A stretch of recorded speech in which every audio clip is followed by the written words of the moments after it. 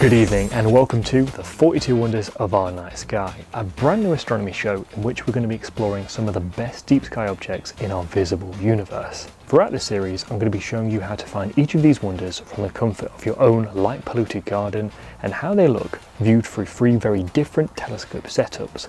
We're also going to be rating each and every single one of them based on 3 very important criteria: their mystery, their power, and their beauty. The average of these 3 values will determine their wonder rating and ultimately their position on our wonder wall. What deep sky object will be crowned the ultimate wonder of our night sky? Let's find out. I'm Damon Scotting and this is Astronomical. Coming up on tonight's episode, we'll be taking a look at billions of suns circling a monstrous black hole, one of the largest star clusters in our entire galaxy, and the mystery that lies below the belt of Orion. So to kick things off this series, we're going to take a look at Meijer Object 104. Hats off to the astronomer who named this deep sky object. Here is the Sombrero Galaxy. Located more than 31 million light years away, this colossal galaxy is estimated to have a mass 800 billion times that of our own sun. It is absolutely massive, and thus not a surprise that even with the help of a small scope, amateur astronomers can spot the galaxy during the spring months alongside the constellation of Virgo. It doesn't get too high above the horizon here in the UK, so the next question is, how does it look when viewed for a $500 telescope? The Seastar S50 does a spectacular job at demonstrating precisely why we all find the hobby of astrophotography so captivating. Even with this little telescope, we can see the distinct, glowing central bulge of the galaxy. But thanks to the help of our remote observatory platform, Telescope Live, we can make out the galaxy's dusty, detailed structure from the surface of our planet. This image was captured by their telescope located in Chile. And our views only get 10 times better once you start pointing a telescope located in outer space towards the galaxy. This image of the Sombrero Galaxy is one of the most iconic shots in our human history. It really is mind-blowingly good. Now, as for the ratings of the Sombrero Galaxy, I think we can all agree that its beauty is top draw. Its power is undeniable, and its mystery is as secretive as the bright dense core at the center of the galaxy. Which is why I'm giving the Sombrero Galaxy a wonder rating of 79. But what does its wonder rating mean? During the course of this series, we will be ranking each of the 42 wonders based on the averages of their beauty, power, and mystery, in order to determine the ultimate wonder of our night sky.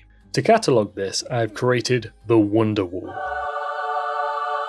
My girlfriend asked me if I was going to sing the song every single time that I revealed the Wonder Wall, so I said maybe. And that's the best joke you're going to get all series. So here it is. This right here is our wonder wall. On it are all 42 of the wonders in their predetermined positions. All that remains now is to reveal them one by one. So to kick things off, let's see where the Sombrero Galaxy has ranked on our board. It has indeed just missed out on our top 10, finishing in the 11th spot. Do you think that's fair? Let me know in the comments down below. By leaving a comment down below with your personal ratings, you will be in with a chance of winning your very own Seastar S50 Smart Telescope. Over the course of this series, you will have the opportunity to enter into this competition a maximum of 14 times. That's once per episode. There are 3 Seastar Smart Telescopes over grabs, as well as 10 personalized deep sky images, 25 one-month memberships to the online remote observatory platform Telescope Live, and a whopping 50 copies of the soon-to-be-released official 42 Wonders of Our Night Sky book, which is jam-packed with stargazing content, including every single one of the wonders from this series and 10 more mystery bonus wonders that just missed out on the cut. There's also a printed copy of the final Wonder Wall, which is a big part of the reason I won't be releasing this book until later in the series so that we can all avoid the spoilers. All you have to do to be in with a chance of winning one of these prizes is leave a comment down below stating what your ratings would be for each of the wonders featured in today's video. It's a maximum of 1 entry per video, and the closing date for entries is the 31st of January 2026. Best of luck. Alright, let's take a look at what's next. Our next wonder is a collection of several 100,000 stars. This is Meijer 13. Some of the stars at the centre of this globular cluster are packed so tightly together that they often collide and produce new stars. Here is the Great Globular Cluster in Hercules. Located 25,000 light years away, there are 500,000 stars crammed into an area just 145 light years wide. This immense star cluster is almost as old as the universe itself. You can find it very easily with even a pair of binoculars by looking towards the constellation of Hercules during the spring-summer period.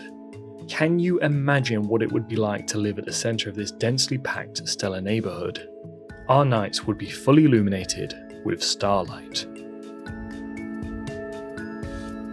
The question is, how deep into this treasure trove of stars can we see? Let's find out. Well, even with the help of this $500 telescope, the mysterious glow of this stellar collection is obvious.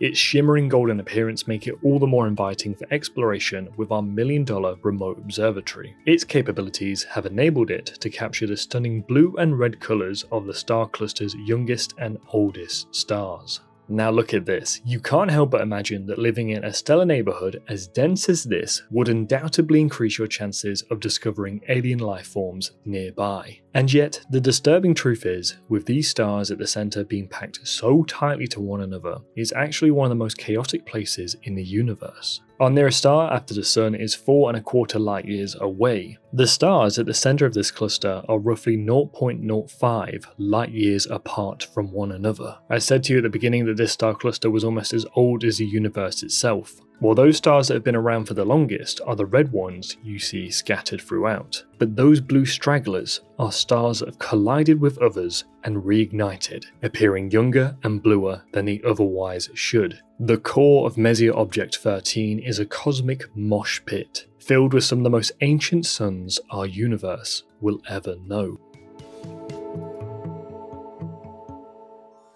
Overall, I think its beauty speaks for itself, its power is fascinating, and its bright appearance makes it an easy target to find in our night sky. And that's why Meijer Object 13 earns a wonder rating of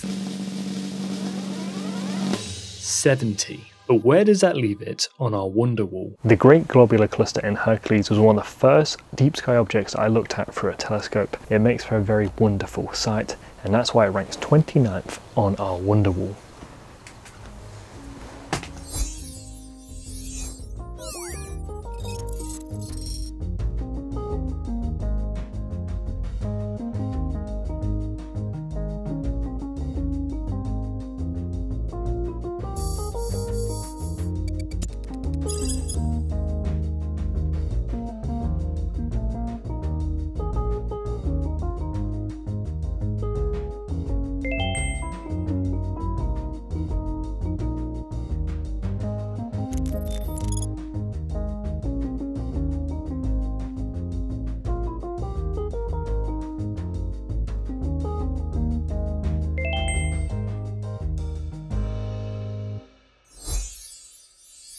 And for our final wonder of the night, we're going to take a look at one of the most iconic sites in astronomy.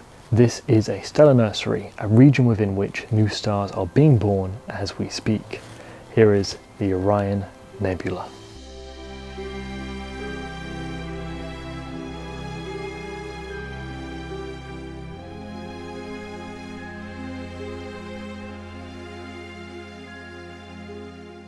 The Orion Nebula means a lot of different things to different people, but to me it is quite literally the heart of our night sky. It is almost a rite of passage, if you will, for amateur astronomers to experience this core stargazing moment as they look through their telescopes at this stunning stellar nursery. I remember being 16 years old, stood outside in my dark, damp garden, pointing my telescope around aimlessly at stars on a partly cloudy night before coming across a very distinct dark cloud. To be completely honest, it scared me a little. It seemed like something I wasn't supposed to see, an ancient and forgotten sight. You immediately feel this weight of significance as you stare at this stellar nursery, and something just doesn't feel right. How can you be looking at something so pure and fundamental to all of our existences and it not be a bigger deal? You are quite literally looking at the birthplace of new stars, stars very much like our own, and you are seeing them for free. This nebula can be seen from anywhere on the planet regardless of light pollution. So why on earth isn't every single human being talking about it? How can it be that this really exists, is so accessible, and yet it feels like I'm the first person to ever discover it?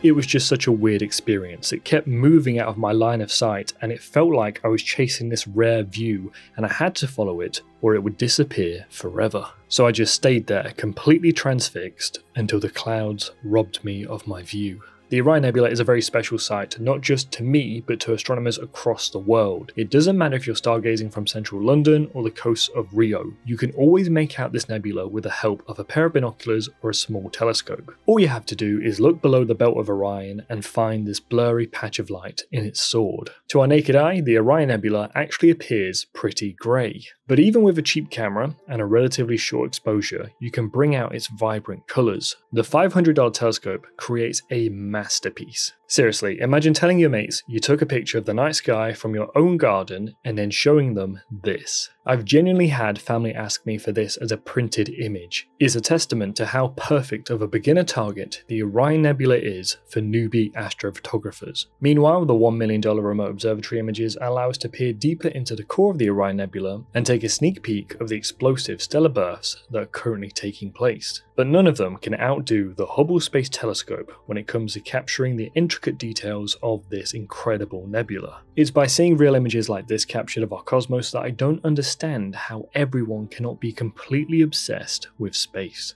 It really does feel like a fever dream, but this is really out there and you can go see it for yourself and it will cost you absolutely nothing to do so. When it comes to the ratings, I do hope you don't consider me too biased, but I've scored the Orion Nebula 95 in terms of beauty, 72 in terms of power, and 89 for mystery, which in total gives us our highest wonder rating of the series so far, at 85. Now, if you'd taken a poll of amateur astronomers and asked them to list their top 42 wonders of the night sky, then I guarantee a very large portion of them would have the Orion Nebula ranked in the #1 spot. And yet, here on our wonder wall, the Orion Nebula ranks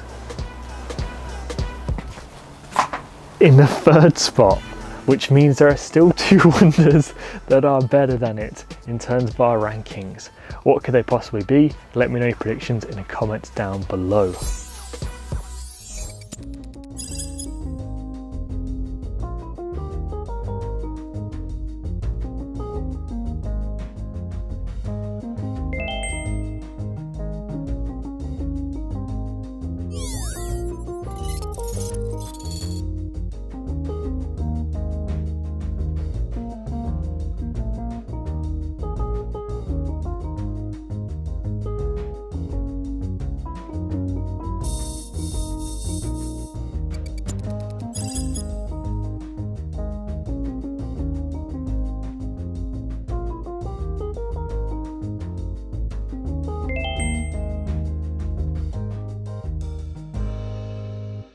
And I'm afraid that's all we have time for this week. If you feel like this episode has flown by, then that's probably largely in part due to the fact that I've ensured there are no ad interruptions throughout the course of any of these episodes. This is to make sure that these series are as fun, immersive and educational as possible. It does, however, mean that I lose a large chunk of the YouTube ad revenue, so if you want to continue to support and fund future series like these, then here are 4 cool ways in which you can do so. Number 1 is to like, comment, subscribe and share. If you know any friends or family, maybe even your nan or your granddad, who you think might like this kind of stuff, let them know about it, especially since it is free to do so. Number 2 is to join my Patreon and donate as little as £1 a month to help support the channel, and as a bonus receive behind the scene updates as to how I'm getting on with doing whatever it is that I'm currently doing. Number 3 is to buy the book, but that won't be hitting the shelves for at least another month now, so to be continued. And number 4 is to try out Telescope Live's remote observatory services. Thank you very much for joining me. This is the beginning of a very beautiful journey and I hope to see you again next week for the next part of it. I'm Damon Scotting and this was Astronomical. Next week we'll be taking a look at the gem of our solar system in more detail, as well as learning how to spot the Heart Nebula and one of the largest black holes known to man.